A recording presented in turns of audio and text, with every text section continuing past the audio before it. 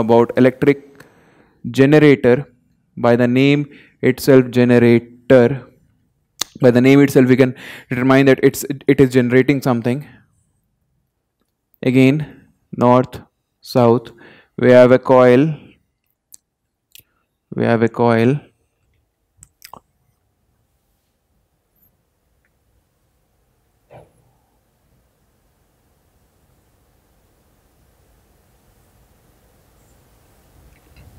okay, A, B, C, D, such that this is it. This wire is moving inside this coil outwards, and it is attached to another whole ring. The rings that were attached in case of electric motor was a split ring. These are slip rings. Okay, they are like this. The wire is from inside is like this. This is a slip ring, the first one, and the wire is moving here. It is not touching to this, and then it is attached to another slip ring. Okay. Okay, let's say this ring is R2, this ring is R1. Okay, now we have carbon brush attached to it.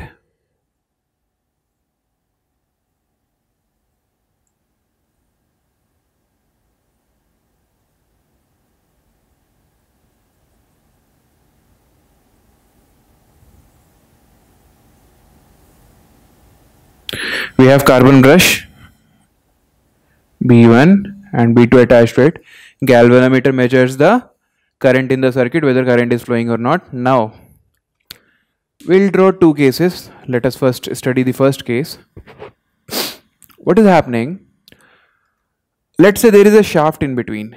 Okay, there is a shaft in between, an iron rod which is rotated. Okay, let us rotate it in anti-clockwise direction. I am trying to rotate it. Okay, let us rotate it in anti-clockwise direction. So what is happening? We are applying a force to AB in the downward direction. There is a magnetic force in this direction. Okay. Now, one thing that I missed to tell you, in here we won't be using Fleming's left hand rule, right? Electric motor we used Fleming's left hand rule. For electromagnetic induction we use Fleming's right hand rule. Again, this is the third rule that we need to know. The Fleming's right hand rule says that if the thumb shows the direction of our force, the magnetic field is shown by the same thing: current, magnetic field, then force. Now here force, magnetic field, then current. So if the force is applied downwards, the magnetic field is applied towards north to south, then the current will be moving outwards. So the current will be moving like from B to A. Similarly, if we are talking about here, magnetic field direction is this, the force is upward, the current direction will be in that direction. If you just check it out, the current is there, the force is upwards, magnetic field this direction, right? Current upward, the current moves. The magnetic field is this direction, the force is upwards, the current moves from D to C. Okay, as we see that, so how is the current here? It is moving from A, it will move on, it will pass through this slip ring. Okay, if I make this slip ring nicely, it would look like this. First, let me draw the slip rings, and then the wire is passing through this like this. Okay, now it's easy to you to understand. From B to A, it's moving. It comes out like this to this ring R1. Okay, now this ring is known as slip ring. Right? These are slip rings. These are carbon brushes. You know that. They are not in. This wire comes in contact with this. The current is moving from this direction to this direction. Okay, this is the first situation. Okay, having drawn that. Okay, I hope that you have drawn this situation. In second situation, what I do is that, okay, so what happens is the force has been applied, CD moves upward, AB moves downward. They are in vertical position. Due to momentum, they replace their positions.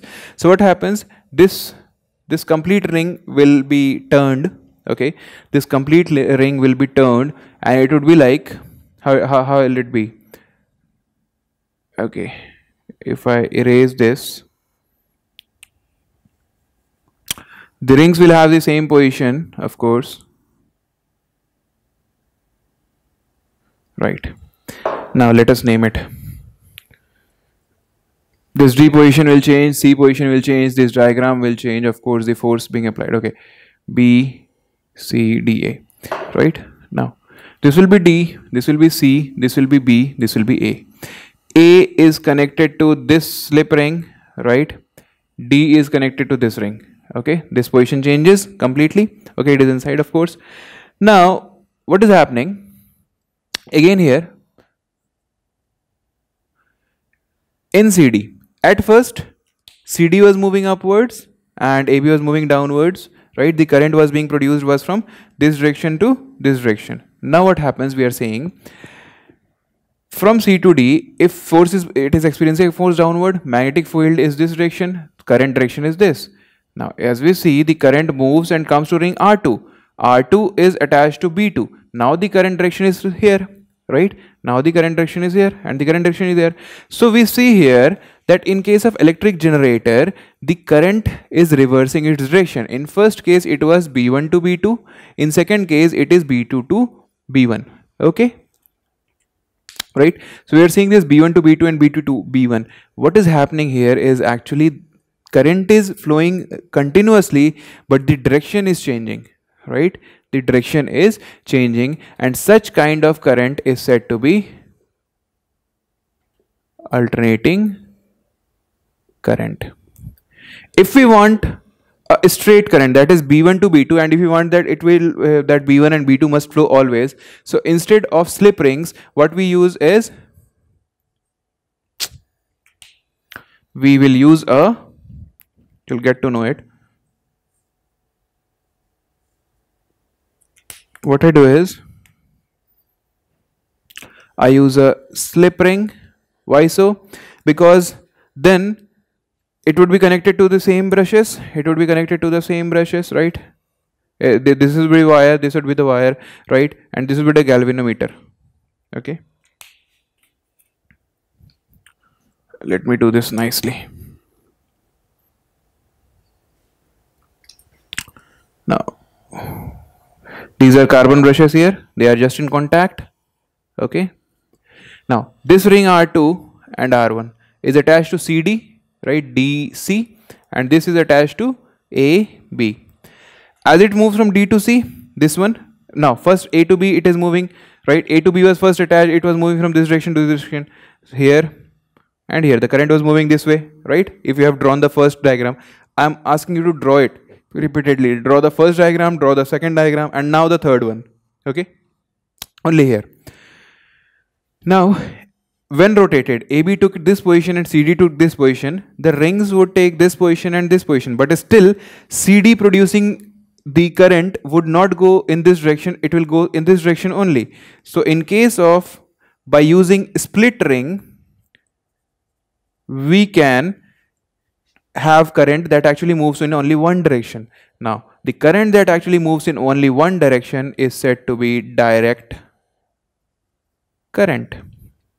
Okay, it is direct current, right kids? This is it.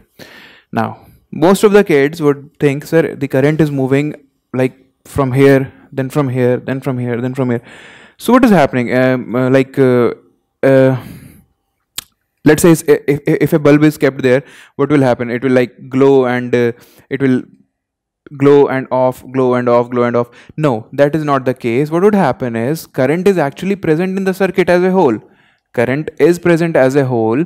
The only thing that is happening is current is changing its polarity, right? And it takes like 1/100th of a second to just take this thing. In India, it is 1/100th of a second to change the polarity. Right, that is alternating current, and this is a DC current.